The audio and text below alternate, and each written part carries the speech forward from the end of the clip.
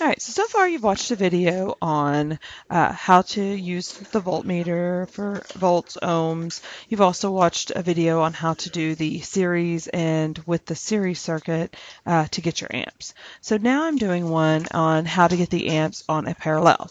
So I've built a parallel circuit right here, and I'm going to show you how to get the amps like here on number 7. Now I'm going to work this, and more than likely my numbers are going to be different than yours because my battery volt is going to be a little bit different than yours. So if you end up getting the same numbers on your worksheet, I'm going to know that you didn't do it yourself. You just copied here. So make sure that you set this up and that you do it yourself. All right. So I'm going to first, I've got this set up. And whenever I build it, I really like to try to make it look like the picture so that in my mind I can really understand what I'm doing. If I push the button here, notice that my light bulbs do light up. Okay, so now let's go through and figure out how would I measure my amps for each one. So it says current through diode 1. So I want it to only go through diode 1. So right here is my diode 1, and I want it to go from my jumper to my diode so that way I'm only measuring that path. So I'm going to take my diode out and put it into a different line. So it's not part of this circuit. So see, only that second one's lighting up. So this isn't part of our circuit. All right, so now my red one is hooked to my red lead, and I am going to put it in first. And then my yellow one is hooked to my black lead, so I am going to put it in second. So now it's completing the circuit through the multimeter. So I look at this and I hit the button, okay, and I get 10.3. I'm going to hit that hold button because I want to be able to release everything and then get my pencil and write that down. All right, so that is through diode 1.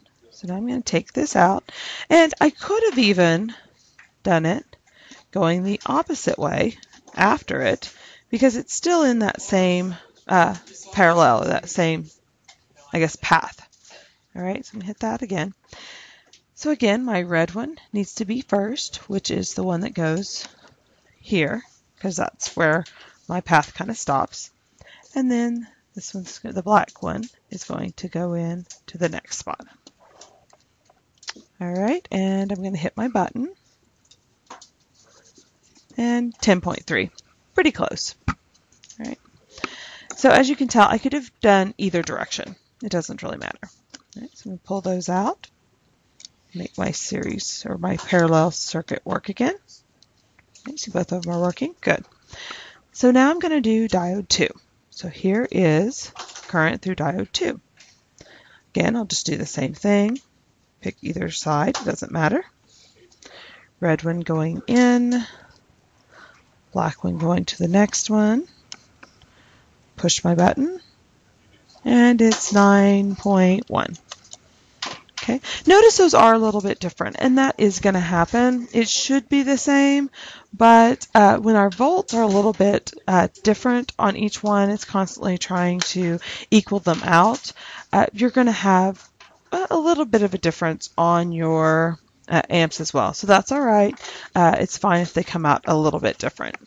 All right. So I'm going to pull these out, finish my circuit again.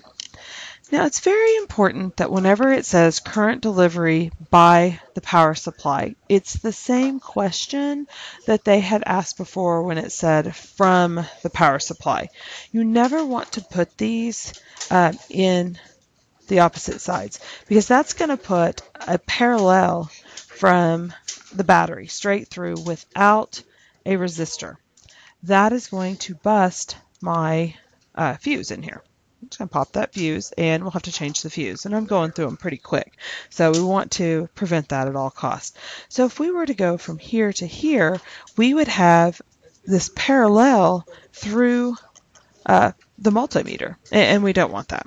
So instead we want to go from the power supply. So I'm going to take out that jumper and go in with my red, all right, and now we're on the series here with the resistor, and that's very important. So I push the button, and notice it's 20.6. Okay, so pull those out before I actually go through this way.